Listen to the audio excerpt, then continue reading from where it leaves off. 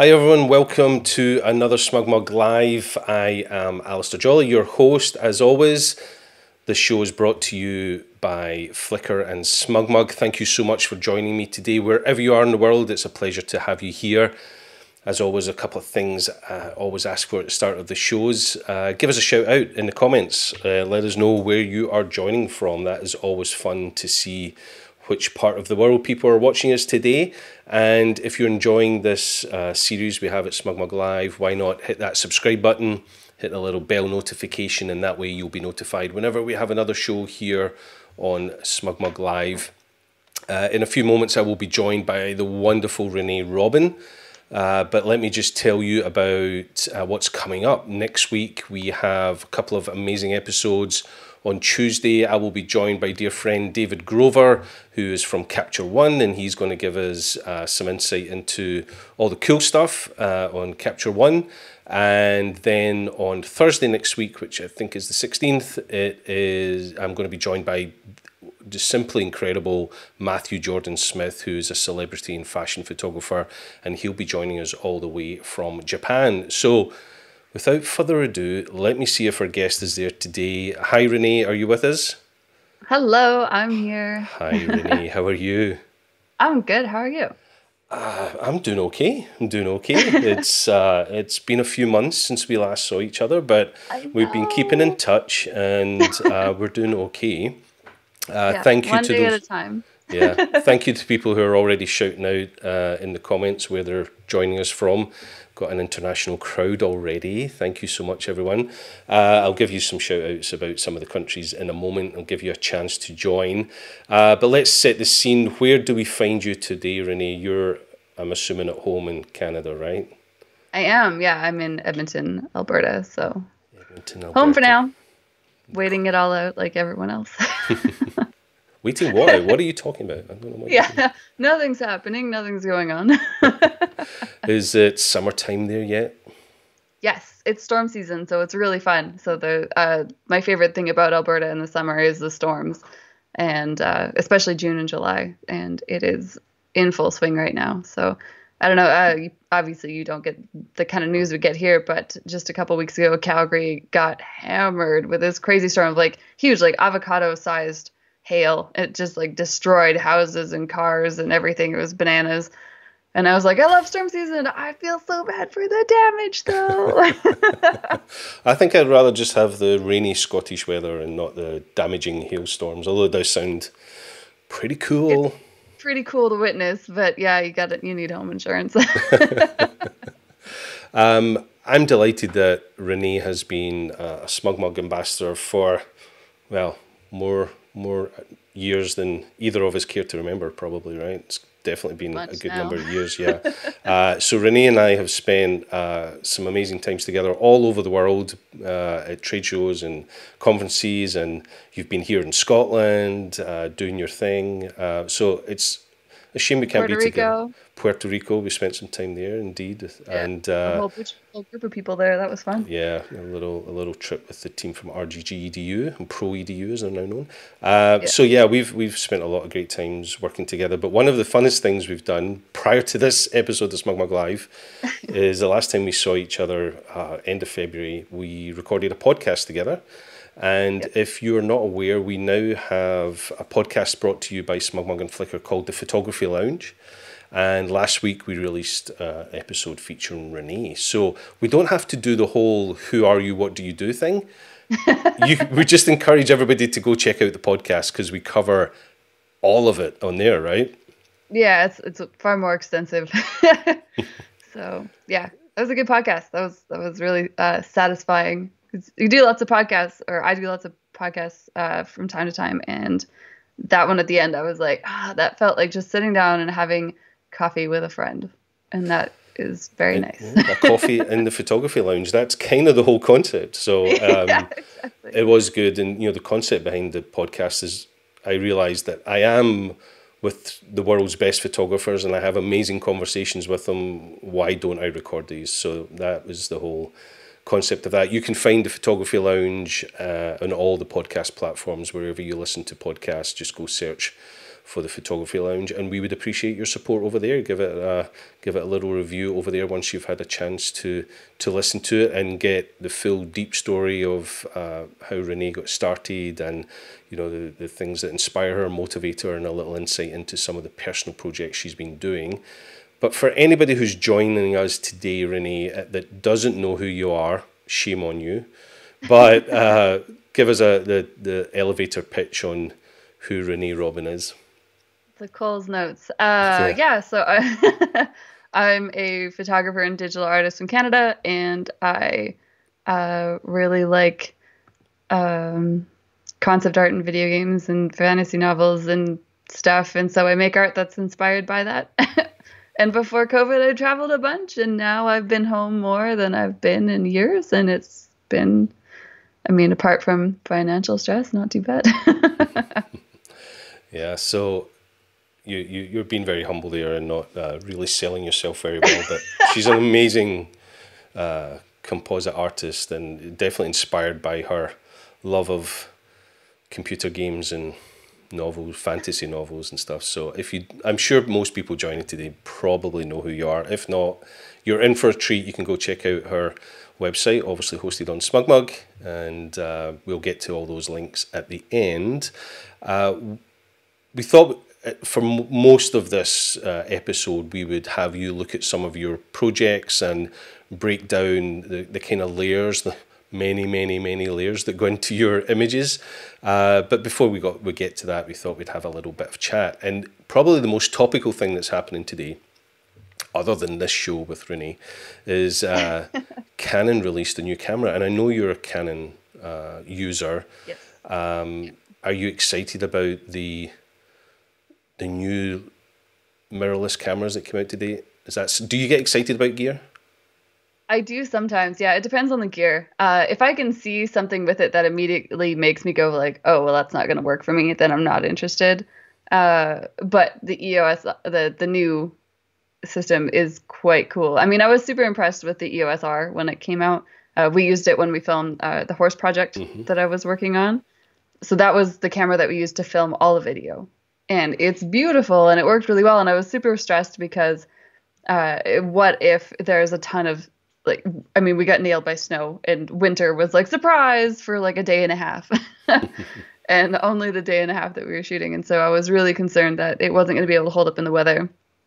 And then it did. And I was like, well, this is pretty great. I'm actually kind of impressed. And so maybe mirrorless isn't something that it is something that potentially I can chase in the future. That's always been my fear. I have lots of friends who shoot Sony, the early Sonys and so on, and they were just, constantly changing batteries, it's lighter, but don't get it wet and all this stuff. And I was like, I can't have gear that I got a baby. I just need it to survive what I can survive.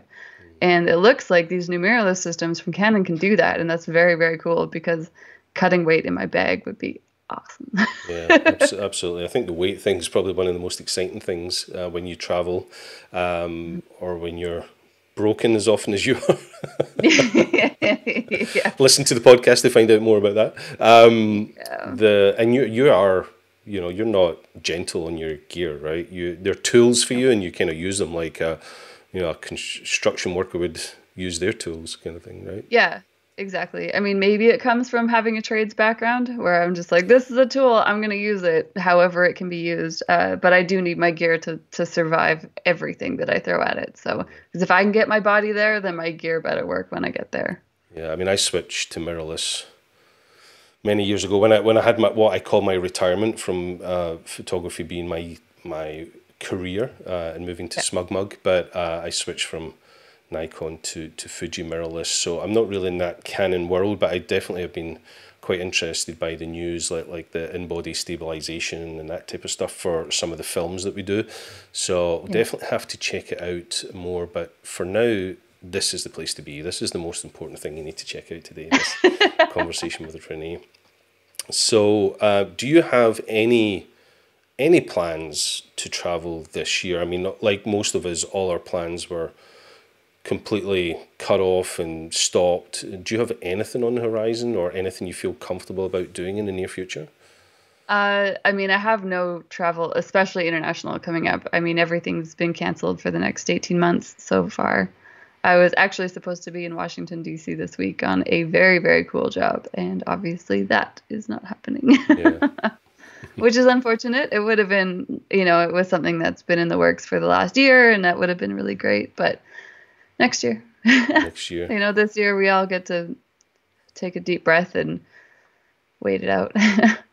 But I am shooting in the studio occasionally now with very, very, very small crew, and the studio that I use is quite large. I mean, between me and my subjects, it's like 45 feet, and I'm shooting with a long zoom lens. So, that's acceptable for me. But yeah, I'm definitely cautious. I've had a few people come to me with projects and just be like, hey, what do you think? Like a crew of 10 people? And I'm like, I'll just wait. Like, I realize where I live has not been hard hit, but I'm also okay with not accidentally somehow contributing to that. Absolutely. We all need to be smart and make a judgment on go with our gut feeling. A lot of what you do, and a lot of the times we've been together, you've been capturing what you call plates, right? These kind of backgrounds to your images, and you have a huge collection of images. Has that helped you continue to work, even though you can't travel? Has that been allowed you to complete projects and stuff because you have such a stock of imagery? Yeah, no, I'm very lucky that way, in that I have so much stuff that I can draw on, and so if I really need something specific, I will probably reach out to photographers who live in those areas and say, hey, can you, I have this is my budget. Do you mind running out and photographing something like this? So, but yeah, I've worked very hard for this library over the last 12 years. You certainly have. I mean, whenever you're anywhere, you're constantly taking images and angles and plates and backgrounds just of every subject, and typically in weather that most of us are like, this isn't the kind of weather I'd want to photograph, but you love the storms and the mood and the... Give me the crappy weather. Yeah, I just really like that stuff. It's the aesthetic, and I enjoy it. Well, it's great. As I say, we've got people giving us shout-outs. Currently, we've got people all over the world. I'll give some shout-outs. We've got Ireland. We've got someone from Calgary, not too far from you. Calgary. I'm going to be there tonight. Demarius Martinez. I don't know if that name is familiar to you. That's awesome. He from Vegas, from Davion. Oh, Davion. Yeah. Hi. Lenny Ruse is from Argentina. Awesome. And let's see, we've got New Orleans in the house as well. Someone's asking for a link to the podcast, so let me put that in the chat. There we go. So that's cool. So, let me know when you buy the new Canon camera. I'm interested to hear. Yeah, well, I need some more clients right now to be able to pay for that. Right Absolutely. Now, I'm just like, okay, rent. So one thing I haven't looked at. I'm sure it's not inexpensive. So I haven't looked at the price of it yet. Yeah, it's 6,000 Canadian, which is like 400 US. It's like $100. yeah, exactly. Yeah, it's like 250 pounds. Yeah, I'm sure it's not. Why don't we? I'm sure the guests are desperate for you to start showing some of your beautiful imagery. We've now got people shouting from Ontario. Like Gary Monroe, very Scottish name, awesome. From Ontario. Chip Riggs from Asheville. I'm not sure where Asheville is. That's a new one. Thanks, gentlemen. But yeah, would you want to share your screen and we'll start looking at some of your images and sure. Have a little look through the hundreds of layers. Open up one more. I was just thinking while we were talking, and I was like, oh yeah, no, I should do that one. So, Renee said before we joined, she says, I need to open an image that, what was it you said? An image that's inspiring or fun or something like. I can't remember what you said, and I was like, all your images are amazing, and I guess it's what you still find exciting and cool to look at. I have a bunch of PSD that are also just like, they're not very exciting, right? Like you look at them and you're like, oh, okay, that was only half a dozen layers. Like that's kind of boring. And then there's some that are just like a mess. I can walk you guys through an image that totally failed, and then I had to figure out how to make it work too, if you want. Yeah. That's always fun. It was awful. Awful. It was so bad. I was so frustrated, and it's like one of my favorite images now, but my God. Well, I think we'd like to see it all. And if you have comments or questions at any point today, post those in the chat window. and I'll feed those to Renee either at the time you ask it if it's appropriate, or at the end if we get to it. Chile is saying that the R5 should be around $3,900 US. So yeah, so 6,000 Canadian. Sucks. Hey Chip, thanks. Chip's saying that Asheville is in North Carolina. Thanks. Yeah, it's a new one on me, so thanks for letting us know Carolina. where it is.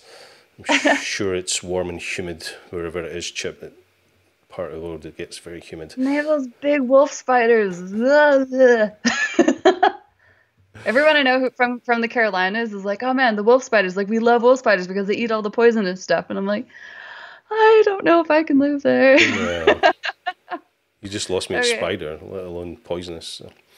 Well, wolf spiders are, from my understanding, are predators. So they eat the other bugs, which I'm all for, but still. But it's a spider. Oh yeah, no, I'm not so good. Yeah.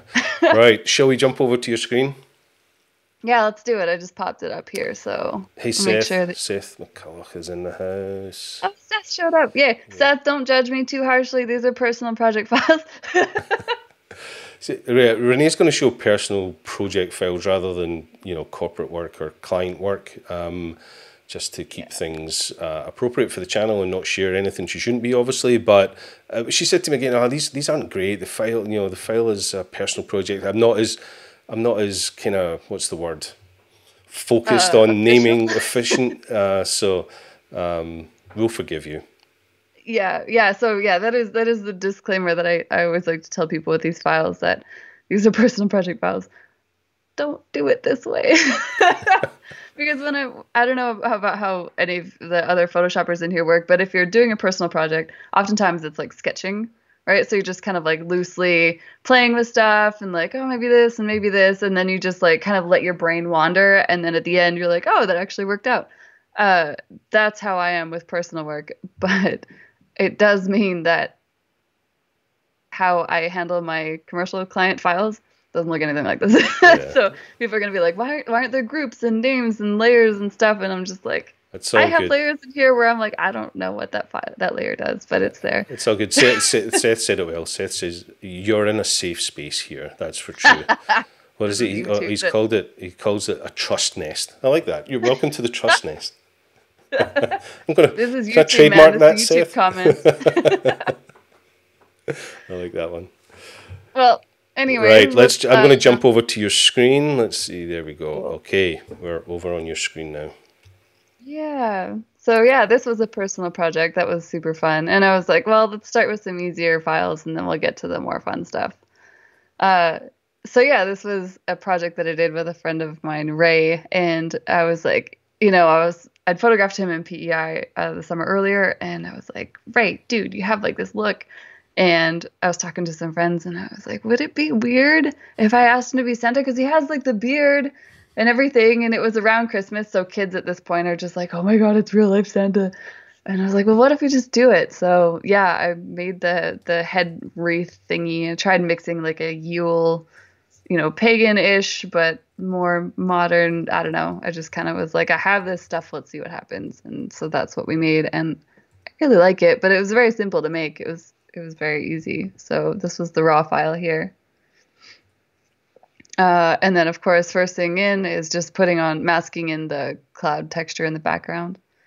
And, people always ask, how do you choose which backgrounds to work on? And in this case here, I chose clouds because they're very subtle. They don't have a lot of opinion. Some background pieces have a loud voice, and then they compete with the subject. And in this case, the subject is where I want the voice to be. So that's why I made that choice. And then this is a frequency separation layer. So Seth is probably rolling over right now, just being like, oh my God, why isn't it in a group? But it's not. None of these things are.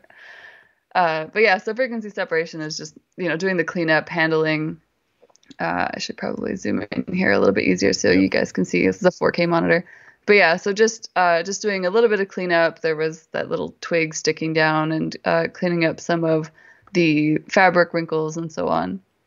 And then this is just a curves adjustment. So just like brightening up the center a little bit, kind of pulling the focus more towards the face. And then this layer here is just a hue saturation layer where I was just getting rid of some of the yellow in the fur and the beard.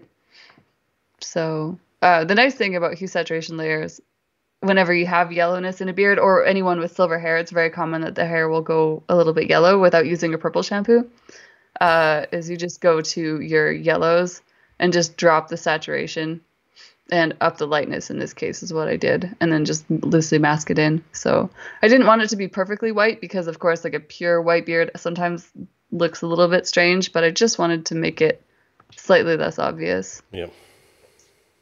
And then these are just snow layers. I have a stock store that you can access through my website where I made a bunch of these snow layers, like these snow packs.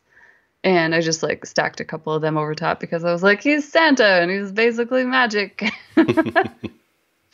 And I've started doing a lot of color grading, and normally this would be a smart object. So if you're color grading in Adobe Camera Raw, I highly recommend shooting it or creating the layer as a smart object, because then you can pop in and out of ACR and make your changes, and so you don't lose the data, the choices that you made. But this is personal work, and I did not do that. The fact it's personal work, is that why they're just all called layer 1, layer 2, layer 3? All of these files that I'm walking you through, they're like layer 1, layer 2, layer 3, copy, copy, copy. Yeah. If it was a client's job, are you quite fastidious about naming them all? And especially if there's any chance of re-edits, so if it's something quick like headshots, then I mean, that's color grading and skin retouching and then done. So it's very obvious. But if it's like a big composite like these, then yeah, absolutely, because there's definitely revisions. And so I need to know exactly what every layer is, or if it's getting sent off to another artist, they need to know what I did too. So yeah, I'm far more careful with client work, especially if there's a team involved. So there's typically an order in the way things are done, and then how I do it in my personal work is the complete opposite. So it's like my worst fear when someone's like, oh, I really love that file. I would love to buy the file for licensing or whatever. And I'm like, do you want it as is, or do you want to make changes? Because if you want to make changes, I'm going to have to rebuild this whole thing. There's lots of questions coming in, but I'll let you finish breaking down these layers. If I could just ask people, when you ask a question, it really helps me if you start the sentence with the word question. That way, when it's scrolling through, it's easy for me to find all the questions. Some of you are doing that already, which is awesome. But I'll let you finish the breakdown on this one, Renee. Thank you. Yeah, for sure. Yeah, so this layer here, it was just adding a little bit of blue in his eyes. So Ray has spectacularly blue eyes. But I was like, well, if he's this magical being, let's like push that a little bit further. And so I made them really, really blue. And then here is just a texture layer. Basically, I popped it back into ACR, and I just pushed the clarity slider a little bit. I was like, it's nice, it's smooth, it's soft. But I have this thing where I kind of I like these images to be a little bit crunchy. So because I print everything on metallic paper and on aluminum sheets, and that has a way of smoothing out the file a little bit, which I find aesthetically very pleasing. But it does mean that I will push the clarity just a tiny little bit so that smoothness is counteracted. And I don't know, I just love how my work looks on metal and metallic. I've printed it on a lot of materials, and I love, love, love metallic. Actually, this photo behind me, this one here is a huge, huge metallic print, so 40 by 60. And it's this big sheet of aluminum, and I just love how it looks. So yeah, I build my files, at least for personal work, again, to be printed on metal, to look good on metallic paper. So again, if I'm working on client stuff, I have to know what it's getting printed on, if it's getting printed at all, because that will change how I process the files. Absolutely. But yeah, so that's like a super quick one. This came together in like 40 minutes. Cool. You mentioned you made his eyes more blue. There's a layer for that, but how did you do that? Oh yeah, so that's super easy. It's basically I created a soft light layer. So I just created a new layer, and we're just gonna call this color for now. And there's a bunch of different ways to do it. Again, like always, and just change its blending mode. And you can do this when you're creating a layer as well. But so put that on soft light, and let's grab a color. I'm sitting in a different spot than I usually do, so hitting my mouse in different places. Yeah, so soft light. Oh, my scratch disk is full.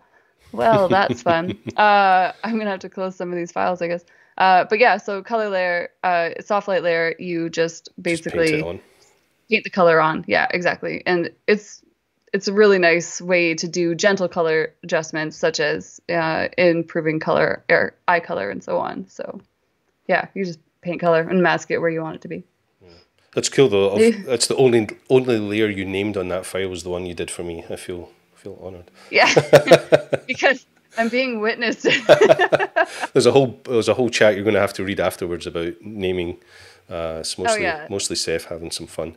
Name your layers. Oh my god, name and group them. It makes your life so much easier. You're gonna see going through these of like, I'm gonna open up a file and there's gonna be a layer. I'm like, I don't know what that does. Right, before you go to the next one, let's look at a couple of these questions. There's a few folk we should give a shout out to. Mezame is in the chat. Hey man, thanks for joining. Must be like, don't know, 3 a.m. in the morning with you or something crazy like that. Whatever. I did a live with him that we started at 2:45 in the morning. We ended at 6 in the morning. He can stay awake. That's these young twitchers for you. You know, they can. There's another guy here who says it's a trap. Some guy called Curtis Jones. Don't know who he is. Think you're on the wrong channel, dude. Don't know who you are. Good to see you all. Right, there was a question here. I think it's from Chile. It says, Renee, do you bring your raw images into something like Lightroom, or another digital asset management first? Adjust there first, and then into PS, or directly into PS? Yeah, so when I'm photographing in the studio like this, I photograph everything tethered to Capture One. And so that's where I'll do a lot of my base cleanup. So this raw file isn't technically the raw file. It's just the imported. So this is after I've done just like a little bit of work. I do like to keep the work that I do in Capture One a little minimal, but they do have this really great skin magic, mathematical witchcraft that I love. And yeah, so yeah, Capture One, I do my base level work in there, and then I pull it over into Photoshop from there. So cool. Right, let's see what else. There was another one here. Gary Monroe asks, how do you organize all your plates and or assets, such as plates of clouds, for instance, to find them later? Yeah, exactly. So I have a folder of clouds, and then within that folder, I have them titled by the location that I photographed them and the year and what kind of weather that was that day. So I will have something like 2017 St. Albert storm, or then I'll have, 2018 Vancouver cloud texture, right? So I know cloud texture is basically like what I use with Ray, whereas skies are, like a wider angle shot, and it's not necessarily the detail of the cloud, it's the whole thing. So when I want to use for a proper sky replacement. So yeah, then I have that. And then for the backgrounds themselves, I titled them by the location and the year. And so, it'll be, 2016 Reval Abbey, right? Or I'll title it by England first, so I'll be country, and then if it's a ruin site or if it's whatever. So yeah, it's chaotic though, because there's so many places that I've forgotten. So sometimes what I'll do is I'll literally just spend an afternoon just opening up each of those folders and just like refreshing my memory what's in there. Because sometimes when I look at the background pieces, that'll inspire me to be like, oh yeah, I forgot I photographed this. And then I'll go, and then I'll go and make something. So yeah, that's the thing.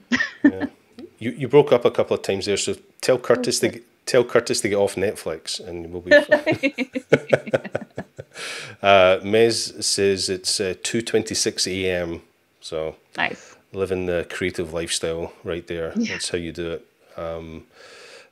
Chile says thank you so much. She says she's going to start looking at Capture One now for myself. Well, I'm going to give a shout out to our episode we've got. One. Yeah, episode next Tuesday. Join us next Tuesday. I have David Grover joining me on the show, and David knows everything. He is the trainer at Capture One. Him and Mez know everything about Capture One. But yeah, join the show next Tuesday. That will be a fun one with David for sure. Get to know all the ins and outs. I've always been super impressed with Capture One. I mean, it is a very different program from anything that Adobe's making. It's a very different interface, and it does take some time to get used to. But my favorite thing about Capture One is that anything that you want to learn about the program, whatever it does, they have, like, David Grover has videos on how to do everything that exists in the program, and it's completely for free. You can just go to their website and just start watching videos, and you're just like, how do I get started in Capture One? There's a video for it. How do I do this? There's a video for it. You know, like, there's no guessing, right? Which is the nice thing about these programs who have been made in the later years and completely deconstructed and rebuilt, that, you know, there's this massive library of, like, this is how everything happens. And, you know, it's really nice being there and part of these companies as they're building up and taking more space. Indeed. Seth actually mentioned he wasn't familiar that you did stock textures and stuff like that. So he's obviously been away looking at all your packs while we're talking. Yeah, I have a bunch of stuff that I need to actually put online. Some of them, a lot of packs are half made. And they just have this, I don't know how anyone else feels in this, but every now and then there's like this invisible barrier, and you're like, all I have to do is this one little thing and it's done. And you're just like, I'm going to read a book. Yeah, just it's... My stock store is that for me. I will redo my website. I will redo everything. But for some reason, my stock store, I'm so slow to update. He says he loves the pack name Super Fluffy Clouds or something, he says. Thank you. Super Fluffy Snowpack. That's the one. Yeah, the snow and the Sparks packs are the ones that definitely sell the most, and they're actually also, with my own work, the ones I use the most. I use all my own stock packs all the time. Yeah. So. And Curtis says he's obviously not watching Netflix because he's watching this stream, but either way, you're using all our bandwidth, dude. That's the main. Oh, I think he actually signed off. And he won't hear this for 30 seconds. If he's watching, there'll be a 30-second delay, so he'll just know you're looking at him for some reason. No, he stopped. He just gave me this really sulky face and turned off the iPad. Sorry, Curtis. You can watch the replay. You can watch it as often as you like. Right, shall we jump to another image? Yeah, for sure. Let's go. Ooh, pirate ships, or a broken ship. Yeah. I photographed this out in Prince Edward Island, actually. So yeah, this was the raw file. Obviously, I like to photograph with my horizon straight. Yeah, the world was moving fast that day. Yeah, so I straightened that out, and I made her a little smaller. But I actually swapped out the whole background. I just masked her out with an image that I had photographed in Puerto Rico, actually, the trip that we were on with everyone. So yeah, that was this file, basically. I was like, because the ocean was so pretty that day, and I have just tons and tons and tons of footage of it. Now, I would never put someone, I'm such a chicken. I'm so afraid of people getting hurt, which is another reason why I like compositing, because people will be safe. But, this ocean is super quiet, super boring. I mean, it's a PEI coastline, so it's very chill. And I was like, I don't really want it to be chill, but this ocean here, where there was like a massive undertow and everything. And but it's not that chill. It's sliding off the planet. As you know. Yeah. Sorry, teasing you. But so that's what I just switched it out to. I knew when I photographed this stuff in Puerto Rico, I was like, okay, well, I'm gonna do something with this one day. And then this model, her name is Kelly Lynn, and she came over from Halifax, and we shot these, and I just love them. But yeah, so then I added in this pirate ship stuff here.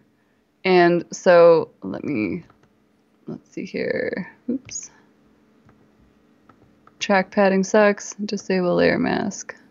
Yeah, whoa. So let me see here. Oh, that was the file. It's not even a real ship. No, it's not. Yeah, so yeah, that's what I did with it. I just took a bunch of those photographs and I just like cut it all up and smashed it together. And so, yeah, that's where that started from.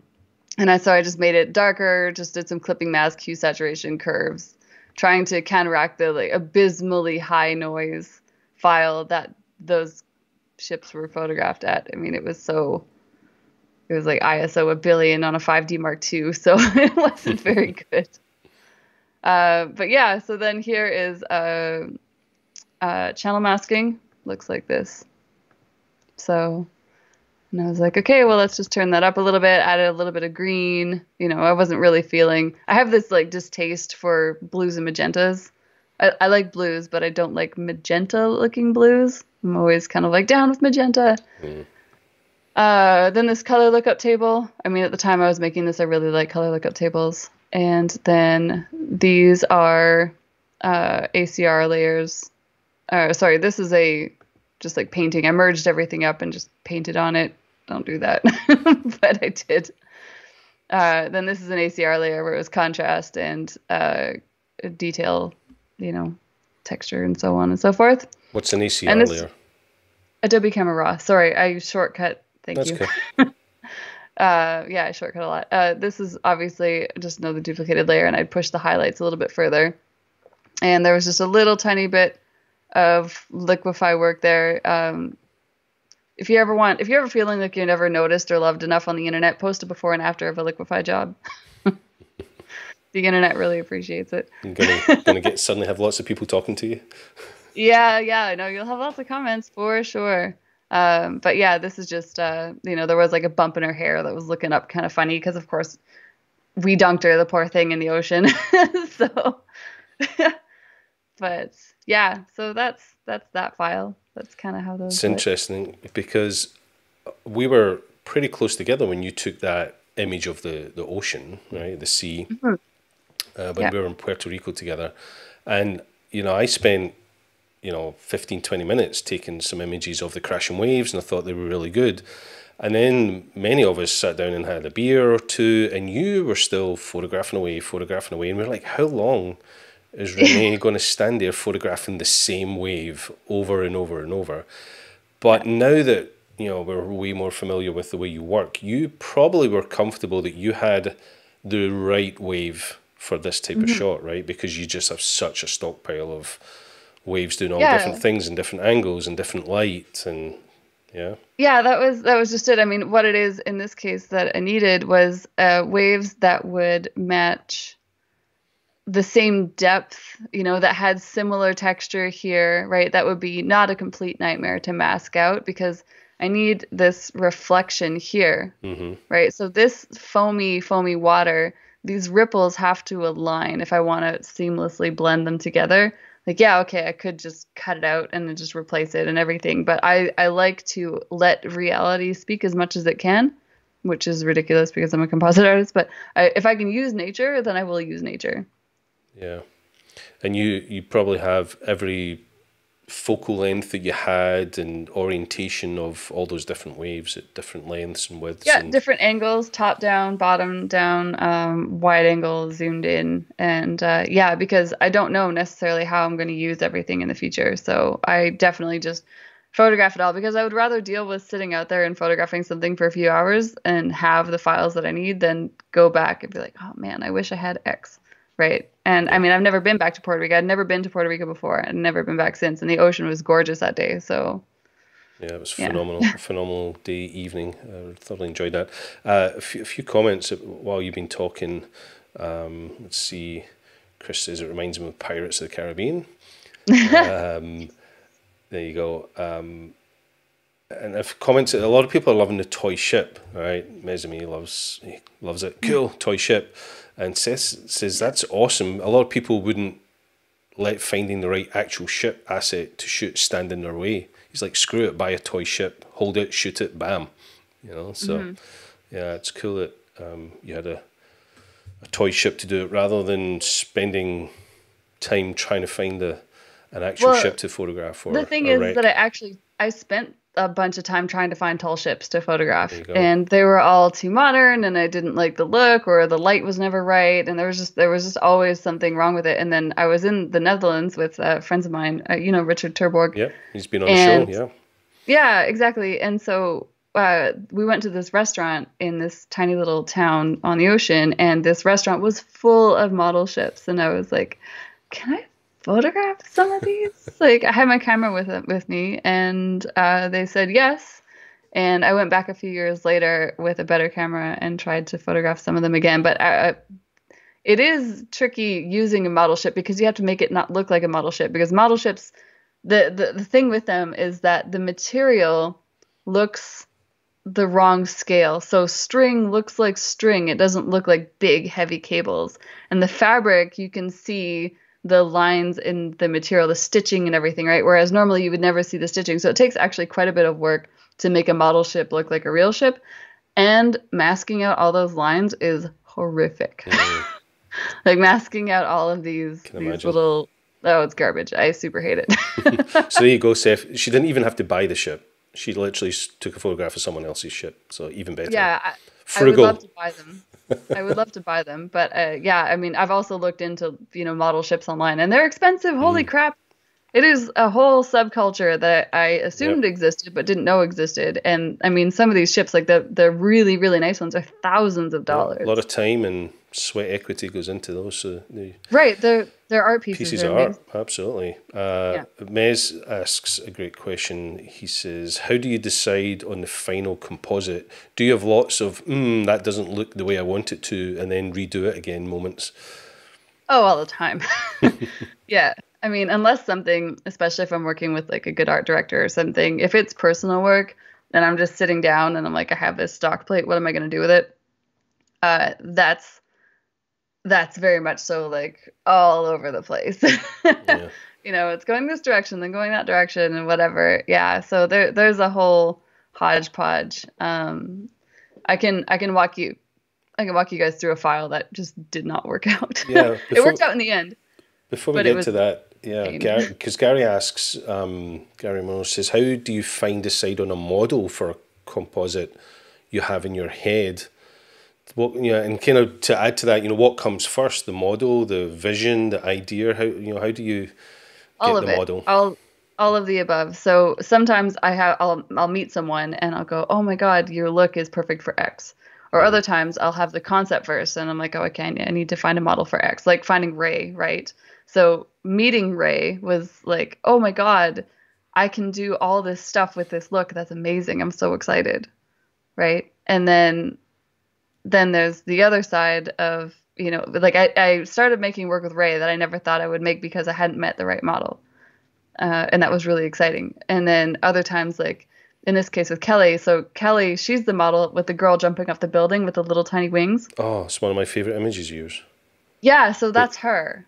Ah, there you go. And we have that printed at headquarters in San Francisco. It's actually printed huge. It's actually printed huge on the floor of one of our stairwells in the office. So you actually come down the stairs looking at it. It's just a phenomenal piece. We all love that image. So this is the same model. That's really interesting. Same model. Yeah, exactly. So I'd worked with her before and I was like, yeah, like let's just do some stuff. I love her personality. I love her attitude. Like she always shows up on time. She gives it her everything. And so her personality inspires me, right? Working with her inspires me.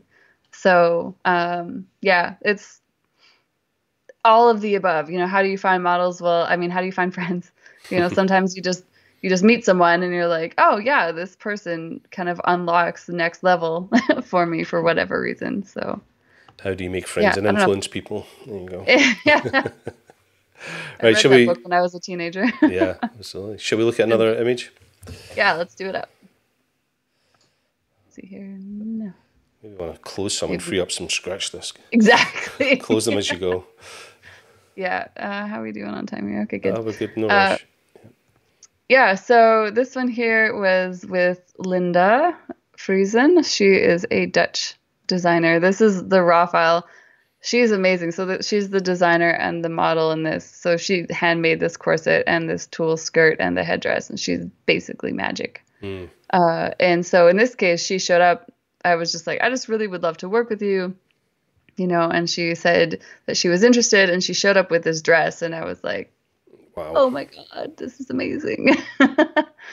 So yeah, it was magic. So that's quite special to find someone that's the designer and able to model it as well. It's saves women, a lot of work. There's a bunch of them. There's a bunch of Dutch models and designers that are just like this all-in-one package, and they're yeah, they're so sweet and so kind, and they're just great to work with. So I can't say enough good things about them. It's fantastic. Yeah. Yeah, she's great. But yeah, so first things first was I resized her and put her onto the ground here. So this background, we decided that we wanted to do something that was like, she was the queen of the moon, right? And I was like, well, what background do I have? What pieces do I have that are kind of moon-like landscape? And so I'd photographed a bunch of lava flows in Hawaii a few years ago, and so I was like, well, that's like moon texture. I tried out some stuff from Death Valley and other deserts and stuff. It didn't really quite work. So yeah, this was the piece here. So I added in this shadow here because she was going to be backlit. Had I known when I'd photographed her that I was going to backlight her, I probably would have put the light behind her so that it wrapped around her. But in this case, I had to paint it in digitally, which kind of sucked, but it happens. Yeah, so then here's the sky, and so I'll break down this for you guys. Schmerp. So, moon. You can see that there's like a little outline of, well, I don't know, maybe you guys can't see it, but I made a masking error. There's like some of the leftover square here. And then these are the sky colors that I put on there, so I just reduced the opacity of the layers. And then I put in a little bit more, and then I started hand painting in just on the layers itself, trying to get the color nice on the skin and everything else, because she's supposed to look super ethereal and shiny, and I'm starting to make this light wrap around her waist. And then more moon, because I was like, that's not enough. I needed to put another layer on top because I'd put all these color layers over top of it, and so I tried moving it on top, and then the colors wasn't quite right. Yeah. It's like sketching. Like I said, personal work is just like putting lines down and just being like, does this work? Does this not work? So in that case, how did you add more moon then? Just duplicated the layer. layer. Yeah, exactly. So this layer that I have down here, it's literally a duplication. It's just one more. And then I just reduced the opacity a little bit, because if it was too strong, then it's just like, bam, this super bright moon. And I was like, I kind of want it to blend in. Yeah, so that's what I did, is just another layer and then reduce the opacity a bit. And then these are just like some color splobby stuff. I'd put some of the snow textures again, kind of trying to make them look like stars. So I'd picked some of the smaller snow textures that I have. And basically I just made a texture layer and had some color on it, and then more again and more again. Just kind of like smearing them around. Because, yeah, snow can look like stars if you do it right. Is that a technical term, blodgy, smudgy stuff? Yeah, that's my technical term. That's exactly what they're called, right? Yeah. Yeah. What's your favourite brush? Bludgy, smudgy brush number? Yeah, exactly. Actually, my favorite brush is the Splatter 59 brush in Photoshop. Oh, someone called it out earlier. I think it may have been Mez. Yeah, I love that brush. He says you introduced him to 59. Yeah, I love that brush. I hate that the new versions of Photoshop hit it in the legacy brushes, which means they're going to probably disappear eventually. But I love that brush. Love, love, love it. I can't find the exact comment, but he definitely called out that you introduced him to that brush. Yeah, no, I love that brush. Yeah, so then this was a color effects layer. Of course, it was owned by Nik Software at the time, or maybe it was Google already, but DxO owns it now. Yeah, so it's just a detail extraction of just like pulling forward a bunch of that detail. It is making it look a little HDR-y, but I was okay with it.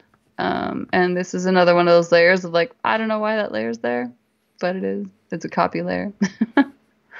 This is another soft light layer. So this is what I was talking about with painting color. So you can also paint light as well. So you can dodge and burn with soft light layers, overlay layers, curves, blah, blah, blah. But yes, this was just like painting in this soft, glowy, wrappy light around her, this moon behind her.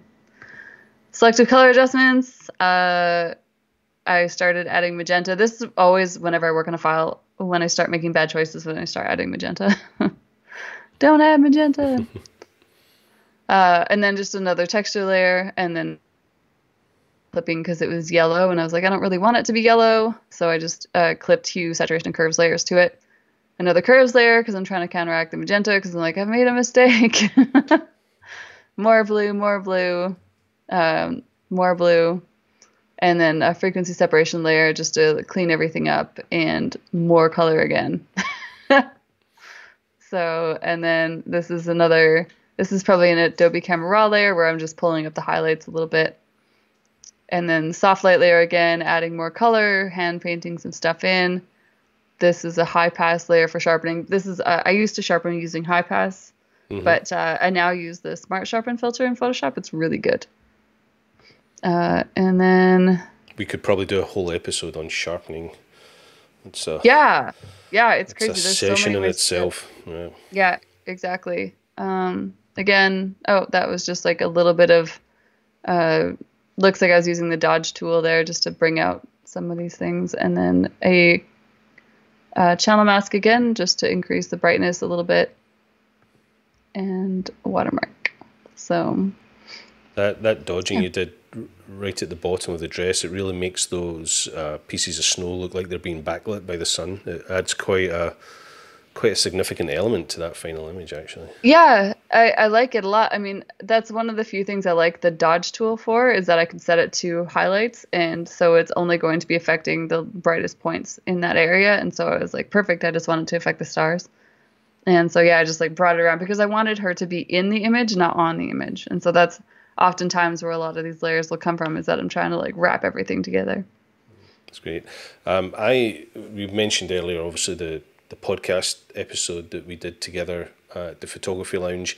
There's a long conversation, a fairly long section conversation we have in there about how much time you spend on an image and how you decide how much time you're going to spend on it. So I'm not going to get you to answer that here, because I'm going to encourage people to go check out the episode. I did post a link in the chat, but I highly recommend you listen to it. There's a great episode of how Renee focuses herself and decides just how long she's going to spend on an image, especially for a personal project, over how long she spends on a client image. So I would encourage you to go listen to that, because it was a real nugget of gold for me as to how you do that and decide when an image is finished or not. So that's cool. So we won't mention. I'm glad it was helpful. Yep, secrets.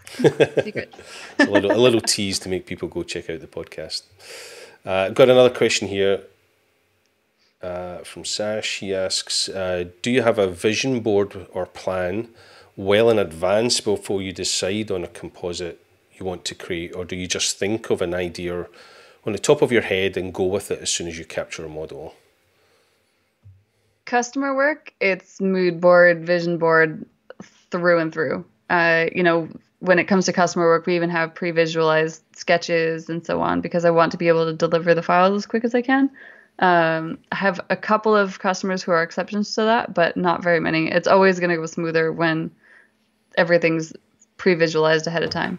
When it comes to personal work, I do look at it as if I'm I want the image to tell me what it wants to be. So, because then I'm just like letting my mind wander. Where is it going to go? What's going to happen? So both. Yeah. There's an interesting thing. Another thing that we've done together is we made a SmugMug film about Renee, which is here on the channel you're watching on YouTube, where you're watching SmugMug Live. You'll be able to find Dreams of a Digital Artist, the film we made about Renee. And there's a short glimpse in that film of you working on mood boards and ideas and plans, and you've got them all pinned up on the wall, and there's dozens upon dozens of them. So it'll give you, Sasha, if you go watch that film, it gives you a little glimpse about the type of effort and work she puts into the pre-planning of those images. Gary asks, how do you know when an image is done? I think that you may have been asking that just as we spoke about the podcast. Gary, go listen to the podcast. There's a little section in there that will answer that for you. Shall we look at the next image and then we'll get some more questions? Yeah, for sure. How much time do we have left? We have as long as you are willing to give us. It's as simple as that. We have nowhere to go. Nowhere to go. Can't go traveling. So true. We're just going to sit here and talk. So yeah, no fixed time. Today is a Dutch day, so. Dutch day.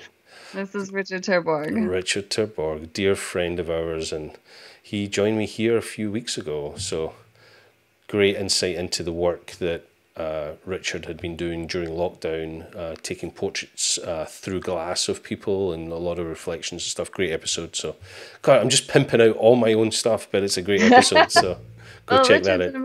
Richard's an amazing guy. So, wonderful human. He had been brought over to Canada to speak for the PPOC Alberta branch, which was great because it was an amazing talk. And I was like, finally, Richard, I get to show you my hometown. This is awesome. And so I brought him into the studio, and we did this. And this is another image that when I photographed it, I wasn't really sure what I was going to do with it. But I was like, we have these amazing costuming from a designer, and like those gloves are all handmade. They're incredible. And I was like, well, let's just see what happens. So yeah, in this case here, I'll turn this all off. So here this is one of the times I made a group. Ooh, personal work. I made a group. But I started making the eye glow, and I couldn't really figure out what I wanted to do with it. And then I made it these red pieces here on the sword. Probably these like red pieces here. It's just hand painted. It's not even super well done. And then this is the church that I photographed. I actually photographed this in the UK again. And then I added in this sky and this hue saturation layer clipped to it just to, do something to it. Like if I turn it on and off, what does it do? I'm like, not much. But it's there, so we leave it there. And then this is just a texture layer that I just threw over top. I kind of wanted it to be like dark and moody and scary and weird. And then this is a frequency separation layer. Again, just like little tiny cleanup, kind of smoothing things out, changing the direction of light a little bit. You just zoom in a little bit and we'll see that. Oh yeah, 100%. Sorry, I keep forgetting this is 4K monitor for you guys. But yeah, so just kind of cleaning things up a little bit. I was just painting a little bit of light onto the sword itself, trying to direct where everything was going. You mentioned you're on 4K there. Are you working on those beautiful ViewSonic monitors that you love so much? Yeah, I really like them. I'm thoroughly enjoying it. And it's a price that's affordable.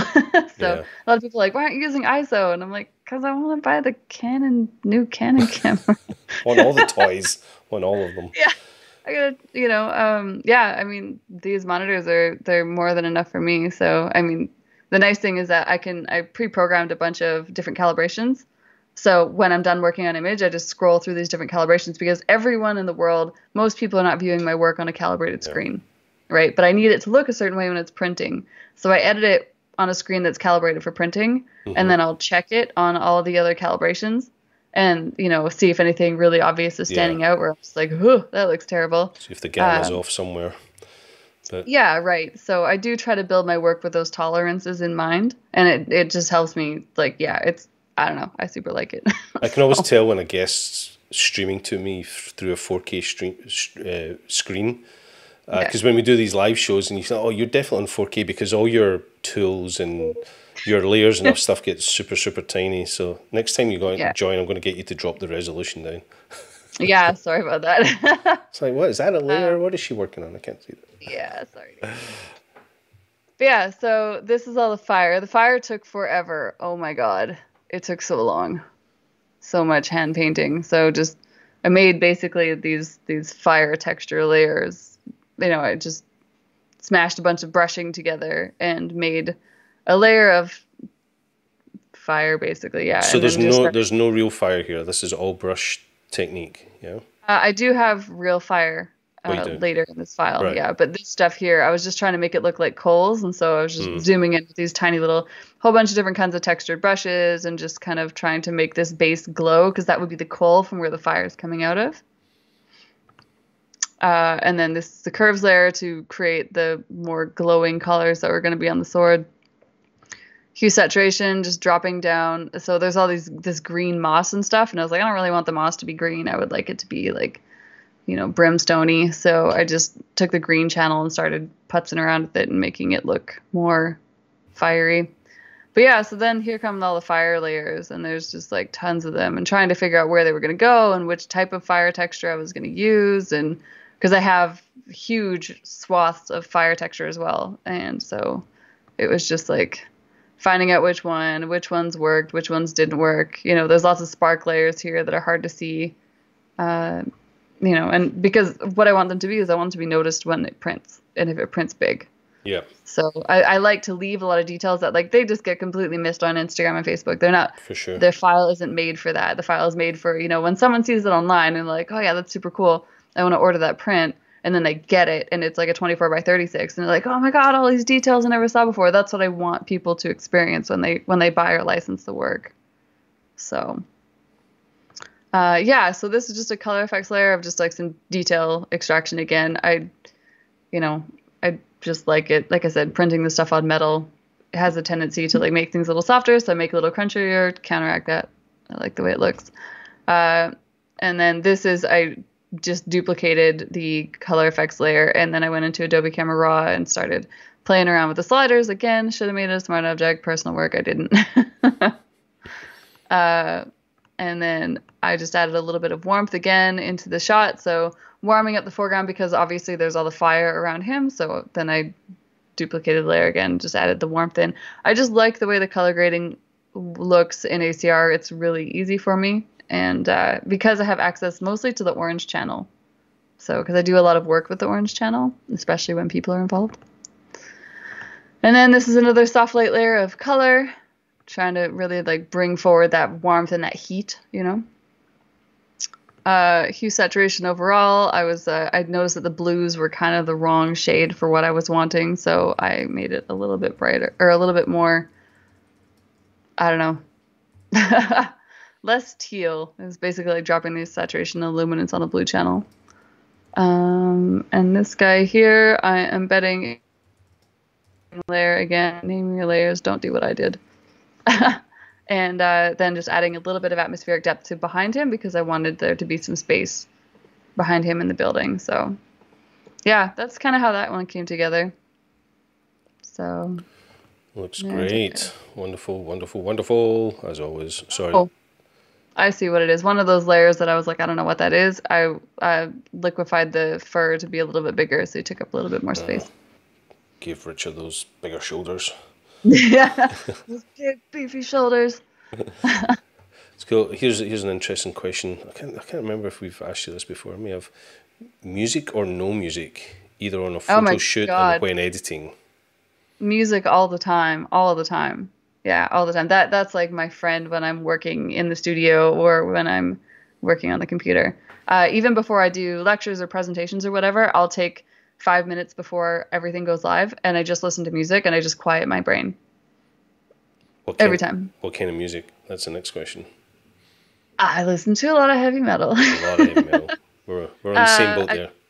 Yeah, I do love my metal a lot. I listen to a lot of hard rock. I listen to, my sister calls it douchey pop. So, strangely enough, I can't stand the movie 50 Shades of Grey, but the soundtracks are actually quite nice, especially if I'm photographing like a boudoir clients or something like that, you know, like they want to feel a certain way. Like I'm not going to play heavy metal for every client. That's just rude, right? Like it's not going to happen. Set the scene. Exactly. Yeah. So I have, depending on what we're photographing, I'll play music that kind of associates with that, assuming that the person that I'm photographing is down with it. So, yeah, you definitely want to get everything in the same mindset. If I'm working on something that's very soft and pretty and whatever, I probably won't listen to metal. I'll listen to something that fits that. But yeah, in this case here, this photograph with Richard, everyone on set loves Iron Maiden. So that was my youth. That's my band. I traveled the world listening to Iron Maiden. And here's an interesting tangent.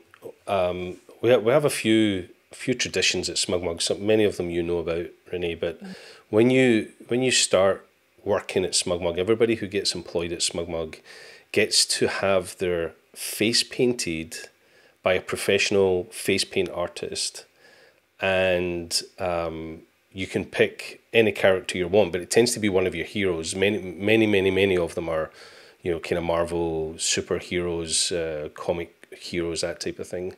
And when I was asked to do my face paint, I could not think of who I wanted to be. So I don't know if you know this, Renee, do you? But do you know who my face paint is? Eddie? It's Eddie the Head. Yeah, Iron knew Maiden it. mascot. Yeah. I knew it. So Yeah, I didn't know that, but that makes sense. I'll have to share that. I'll have to share that image with you all at some point. But yeah, I got painted as Eddie the Head as my hero face paint at SmugMug to fulfill one of those traditions. Awesome. So there you go. We have a request. I think this may be the first request we've had here on SmugMug Live. So, Davion Washington asks, request, Renee, can you show the Gandalf image, please? Do you have that lined up? Yeah, let me see if I can find it. Well, while you're trying to find that, let's see what else. I'm going to turn off my screen sharing while I look through these. Horrific. Curtis asks, One Republic or Counting Crows? I think that might be maybe trying to start something there. I've never really got too much into either one of those, if I'm honest. Maybe that makes me a bad person. But yeah, no, I've never really got too much into either one of those. I gotta plug in another hard drive here. 1 second. I wish I had that image to hand now. It's actually hanging on my wall over here, but I'm all wired in, so I can't actually even reach for it. But I'll share that. Yeah, Eddie the Head. Yeah. And that's amazing. if you don't know who Iron Maiden is, then you have no clue what we're talking about. But he is the mascot of Iron Maiden band, which I spent all my money on as a teenager, following them around the world. So yeah. That's a good way to do it, though. That's a good way to do it. Yeah. I miss live music so much. It's probably one of the things I miss most about lockdown is the ability to go to live music. It's one of my favourite things to do, and we're not getting to do it for a while. Certainly not here in Scotland, I don't think. But soon, hopefully. Yeah, I miss live shows a lot. I go through binges where I won't go to anything for a while, and then I will just spend a year. And whenever I'm in a city, I will look around and see what shows are on, and I'll take a break from whatever work I'm doing and go see a show. Yeah. So yeah, I get that a lot. All right, yeah, I got the Ray Wizard King show pulled up here. So is Ray's the same character that was Santa Claus in the first image? Yeah, cool. I love photographing Ray. I mean, he's down for everything, and he's got a super good attitude, and he's super creative. He's also a photographer himself. Yep. But yeah, no, I really like working with him. It's a pleasant experience. So I'm sure everybody who has saw this image has shouted the same thing every time they see this image, right? You know what it is. You know what I mean? What did they shout? They're all shouting in the chat. You shall not pass. Oh yeah. Of course, yeah. Yeah, so this was actually an experiment. I wasn't sure how it would work. So I have this light stick. A girlfriend of mine gave me a light stick for a birthday present, and I was like, "Oh my God, you're amazing!" and so I was like, "Well, I wonder what would happen if I photographed someone, holding it with a gel, and so that the light would hit their face." And it's continuous light, so it's obviously not nearly as bright as a strobe, so I had to turn the power down on the strobes quite far in order to get that little bit of light. But forever I've been painting this light, and of course, obviously, if you get it in camera, it's better. So yeah, that's what this experiment was. It was literally, the whole point was to see if I could do this, and turns out it can, so that's cool. But yeah, I've had some people like tear me apart in the comment section because they're like, the shadow's going the wrong way. And I'm like, the shadow's not going the wrong way. The light is going from here to here, from like a big imaginary window up there. And then there's this light here. That's the fill light. It is not the main light. And I will fight anyone who says otherwise. there can be multiple light sources. There normally is. Yeah, exactly. So anyways, yeah, I've watched lots of people online just be like, the light's the wrong way. And I'm like, you are not, can't even be a part of this conversation because you're so out of touch. But yeah, so that's how this looked. I had a fan turned on there, and this main light source up here. I definitely should have added more fill light though, because I had to pull it out afterwards, and that sucked. But yeah, so anyways, so I shrunk them down to the right size, and then that makes sense later. So this is Sorry, Davian, this is like a terrible PSD because this was an experiment. I was even worse than usual. But so here's the background pieces. Let's turn that off. And there we go. Okay, so yeah, so then I masked out the stick that was in his hand, and then I started adding in all these fire layers and stuff and painting in some color. Brought down the luminance on his jacket, just like his outfit, just a little bit. Ray's wife actually made this costume. It's amazing. And I was like, how did you do that? Like, sewing is basically witchcraft to me. I'm so impressed by it. But yeah, so then just, you know, again, adding more color, more like glowingness, etc. Detail extraction, a lot. It's there's probably a lot of noise in this file. I haven't printed it very, very big yet.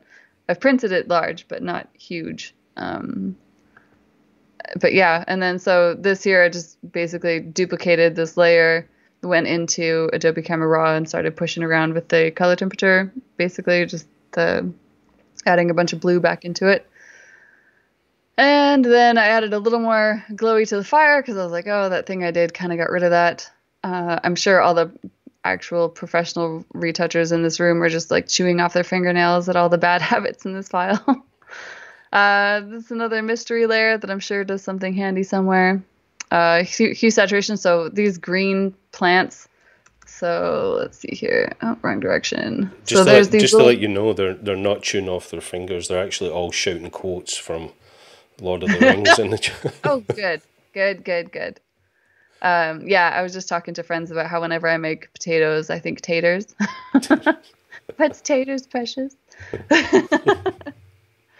But yeah, so this was just, I wanted to get rid of some of that like bright neon green in the flora and the background. And so I just went to the green channel and I was like, off you go. So that's where that came from. So then it gives us purple. Yeah, exactly. Purple in the background. This is frequency separation layer. Again, it should be in a group, but it's not. So I just wanted to clean up like all these glowing pieces. And there was actually, so this ruin site was actually getting set up for a rave that night when I photographed there.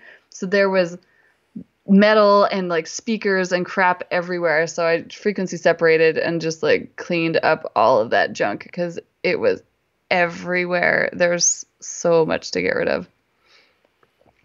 This is basically just like a texture layer to kind of bring this like misty, smoothie stuff coming along the screen there, just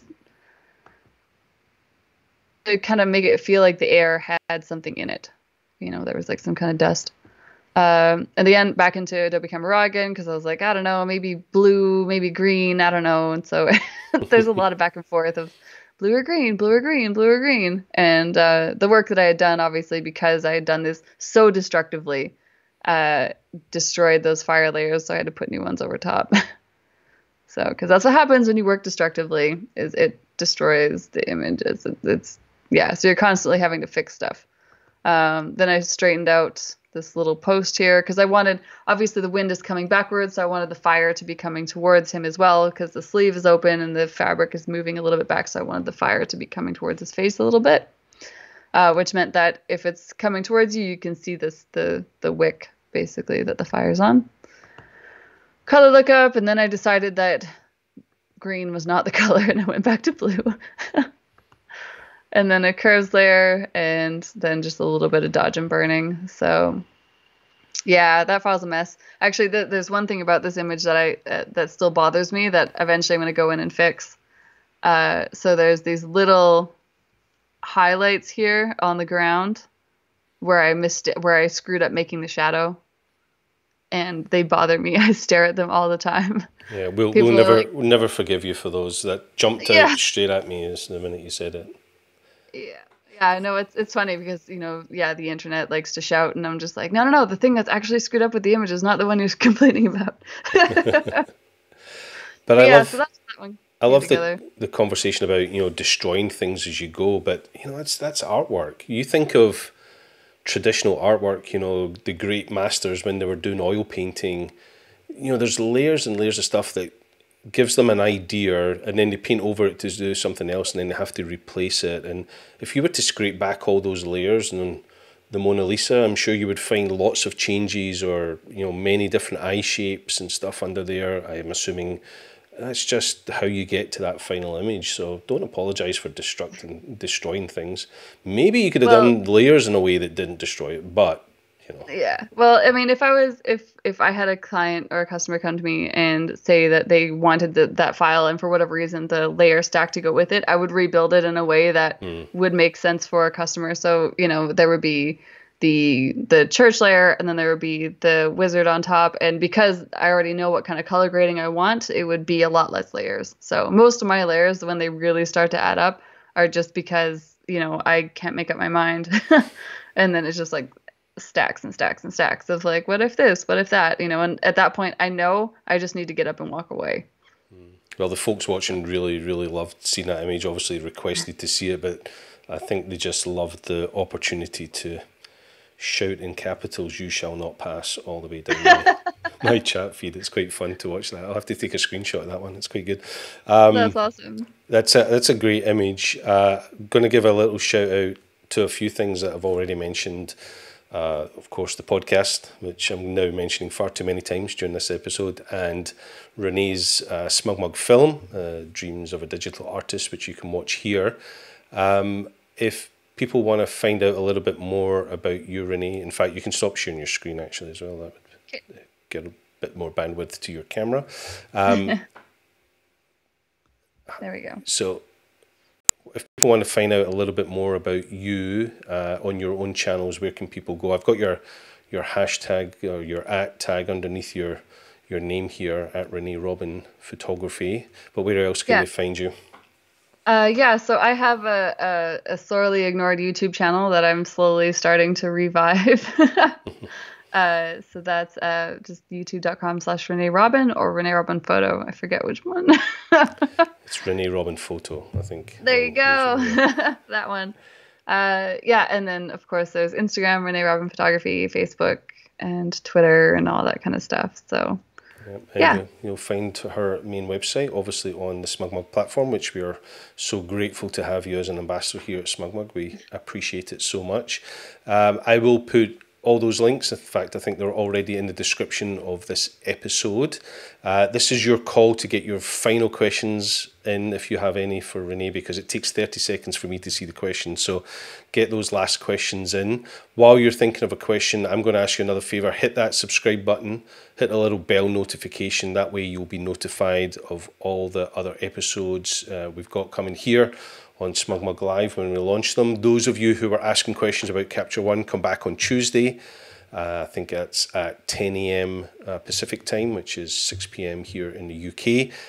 David Grover from Capture One is going to join me and talk about all the cool stuff that you can get on Capture One. So that's going to be a great episode. And yeah, just keep in touch and give us a thumbs up in the chat if you've enjoyed this episode.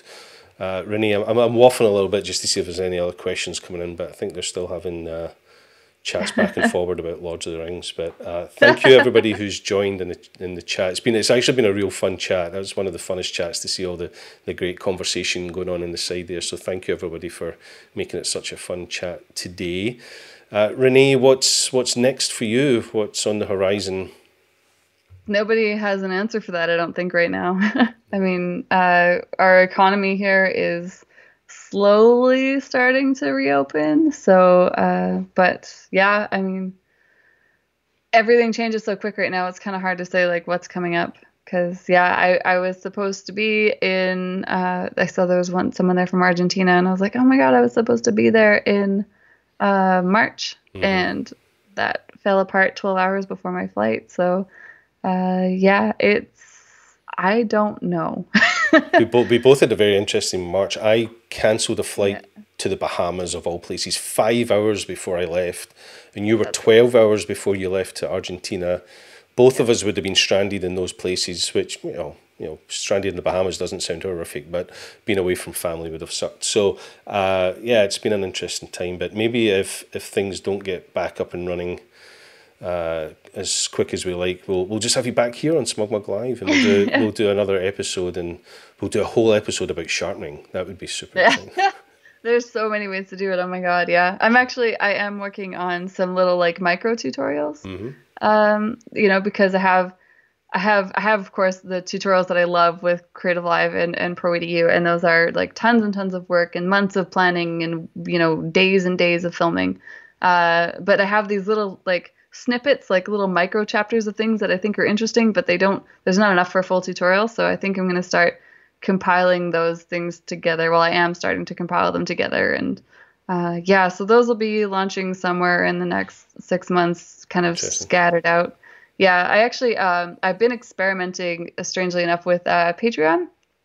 And it just, you know, and I have been for the last year. So this wasn't something that started up out of COVID. I was just like, okay, like I wonder if what happens. So I've been experimenting with that, and that's where like all of the ideas are going of like, hey, so what if this? So what if this? And kind of like getting the feedback. So plus, you we'll see content to give to your Patreons as well. So it's nice to have those little snippets, but have a group of people that you can bounce ideas off of. That's cool.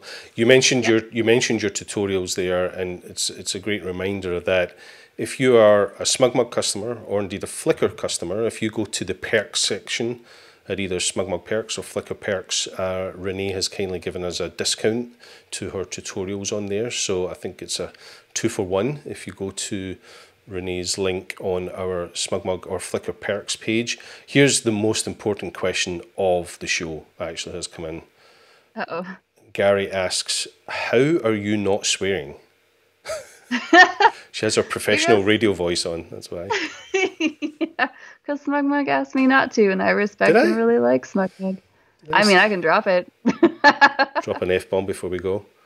No fucking problem. Yeah, see, I had to be one. Apologies, everybody. I just don't know where she gets it from, but yeah, we try and keep it PG trying related. To keep it, you know, yeah. I'll beep that one out later.